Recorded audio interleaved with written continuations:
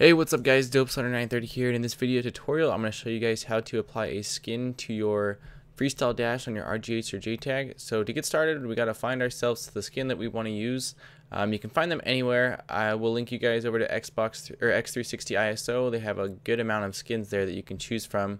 You will have to become a member. It doesn't cost, but just to access the forums you have to become a member. So I just went ahead and found a theme or skin pack that I liked. And you just go ahead and download it when you find one that you like.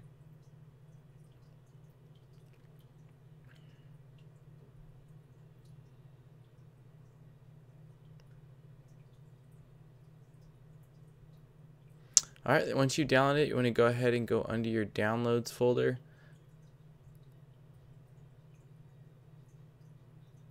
And to keep things organized, you don't have to do this, but since I have stuff in there, I created a folder to put the theme inside just to keep things all neat for the tutorial. Just called it skin, I believe, or theme.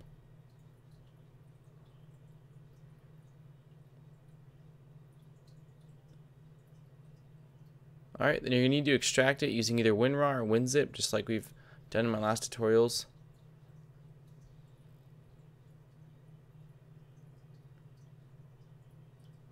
Alright, once you've unzipped it, that's the file that you need to transfer over to your RGH or Jtag. There's a bunch of ways to do that, but I'm showing you guys the USB method, so just go ahead and plug in your USB flash drive and drag it over. Alright, once you have it on your flash drive, you can go ahead and boot on your console and plug in your flash drive, and we'll continue from there. Alright guys, so here we are on our Freestyle Dash. If you don't know how to get here, don't know how Freestyle Dash, then I'll put links to my other tutorials in the description. You can do this in XCX menu, but because it's for Freestyle Dash, and I'm assuming you have Freestyle Dash, we'll do it here. So on the left hand side, you're going to go ahead and go down to your USB flash drive. And as you can see the Mario theme pack is right there. Then on the right hand side, you're going to go into your hard drive. You're going to locate wherever your Freestyle Dash folder is. Go under skins.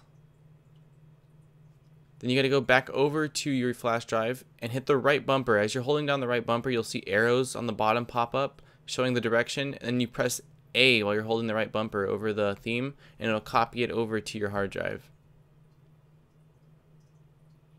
Alright, once it's done being copied, guys, just go ahead and either turn off your Xbox and turn it back on, or just click Freestyle Home and it'll reload. It'll reload the Freestyle Dash. And you go ahead and go to the skin tab under Setup, and there you go. There's your new theme. So just simply select it, click Apply or Back, and it'll ask you if you want to reboot now or reboot later. So you go ahead and click Reboot.